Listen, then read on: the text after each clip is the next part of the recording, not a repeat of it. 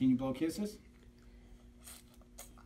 It used to be like every day was a Friday, or it had to be a Friday, and when it was Friday, it seemed like I had to go out and do something and party and spend a bunch of money and use drugs and alcohol, or I wasn't enjoying life and having fun.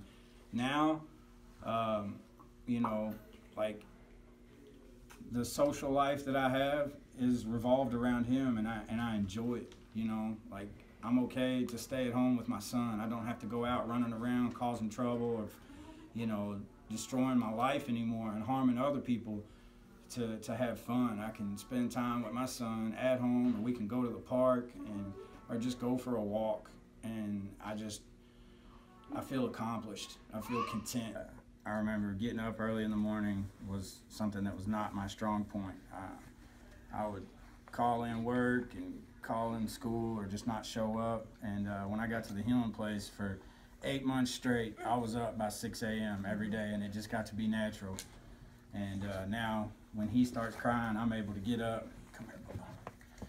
I'm able to get up and just start going. And I'm, you know, the healing place, as soon as I woke up, I get myself together and I had a chore.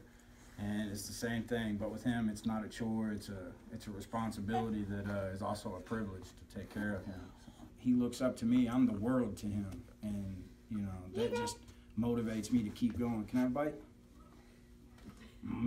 That's good. So I know a lot of guys that there's a lot of things in their life, we call it the wreckage of our past, the mistakes that we have made that still haunt us. And there's a lot of fear that comes around facing it.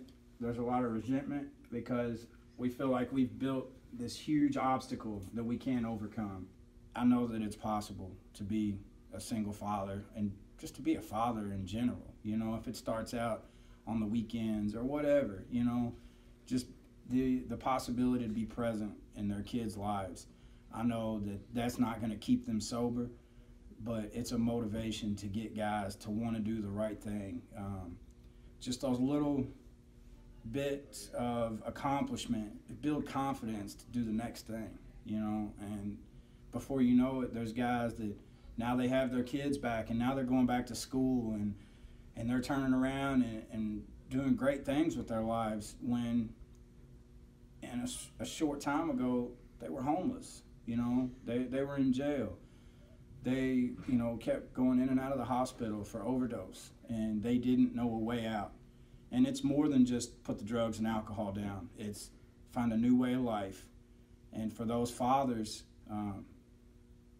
the kids, it's important for them to be a part of it, because not only do we consider ourselves hopeless to get away from drugs and alcohol, we consider ourselves to be hopeless to be productive members of society, to be a good man. And I know that for me, being a good man is being a father to my son.